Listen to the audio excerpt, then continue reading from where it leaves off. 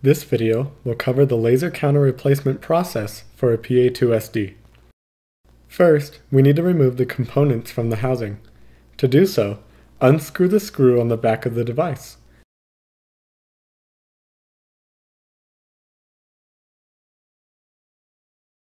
Once removed, place both thumbs on the inside of the gray ring and pull it out.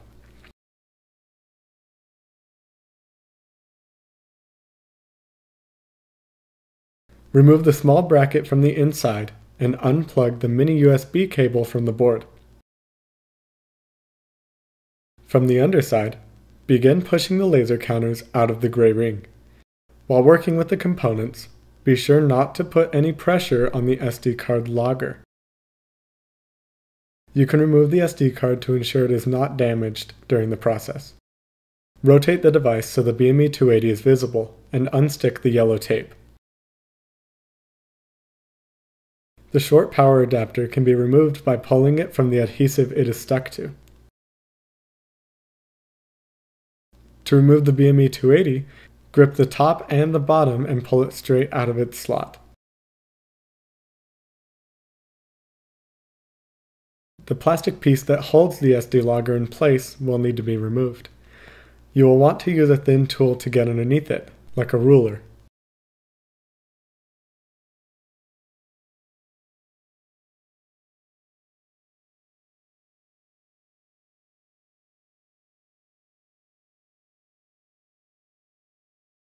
Remove the tape that covers the ribbon cables that plug into the laser counters. Next, we will remove the ribbon cables. When removing them, hold onto all of the wires and grip the cable as close to the laser counters as possible. Then pull straight out.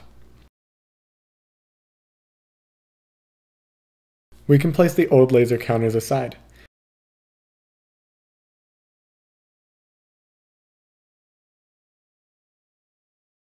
The piece of tape that connected the board to the laser counters can be removed or cut.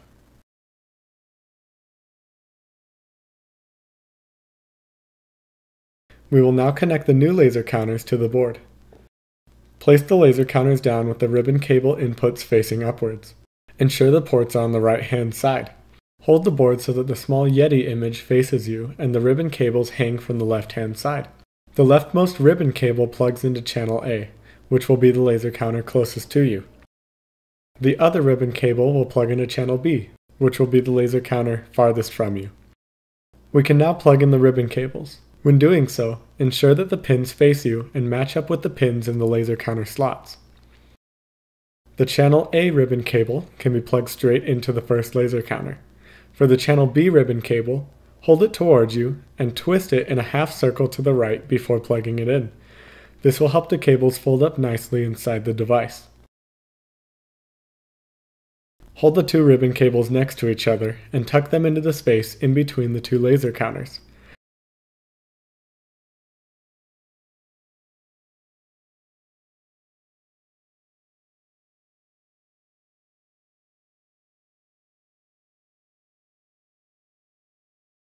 Ensure the ribbon cables are fully connected by pressing on the white ends with a thin, flat object. Now that the laser counters are connected to the board, we can return the rest of the components to their original positions. Cut a piece of the provided yellow tape to cover the ribbon cable inputs on the laser counters. This piece should be around 1.7 inches in length. Place this piece of tape over the top side of the laser counters, ensuring to cover the ribbon cable ports.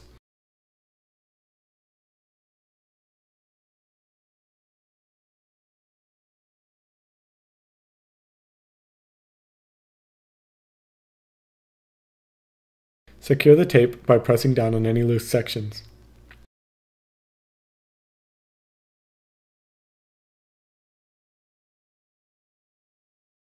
Rotate the laser counters to view the slot that holds the BME280. Adjust the board so that the BME280 hangs down from the left. The red wire that connects to it will be the farthest left cable. The side with the foam will be facing down. Slide the BME280 into its slot.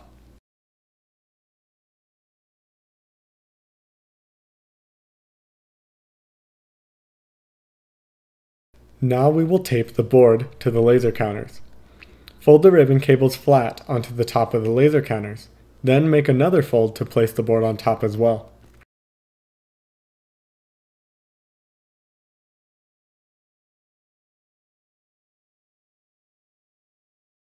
You will need another piece of tape roughly the same size as the other piece we used. Place the piece of tape over the board and onto the side of the laser counter with the BME 280. Be sure not to cover the bottom end of the BME 280.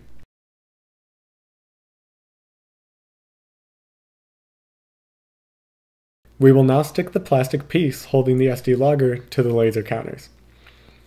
Rotate the laser counters to view the side that has a piece of double-sided tape. The cover on the tape will need to be removed. This can be made easier by pressing on the end of the tape to fold it over the side with the barcodes. This will make part of the cover more accessible to grab. Now line up the plastic piece with the edge of the laser counter and firmly press it into place, still being careful not to apply pressure on the SD logger.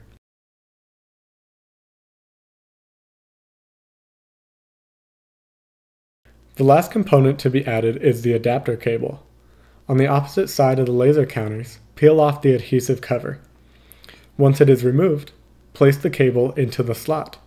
The block with the micro USB port will face downward. Firmly press on the cable to secure it in place. The SD card can now be returned to its slot. Avoid holding the card on its pins.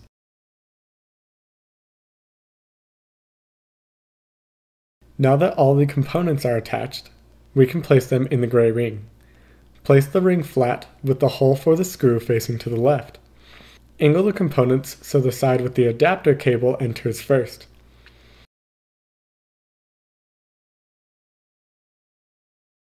Rotate the device and press on the opposite side to slide it into the ring as well.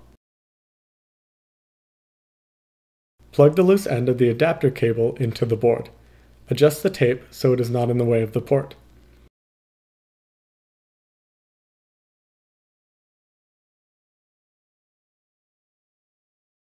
Rest the bracket on the laser counters on the side that has the barcodes.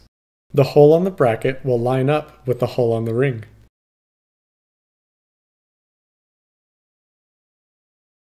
Hold the bracket and the ring with one hand and the housing with the other.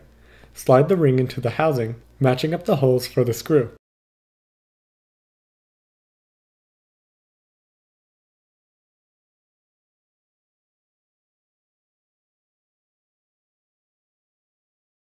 Continue holding onto the bracket as it can fall into the housing if the device is tipped over. Return the screw to the hole and screw it in to secure everything in place.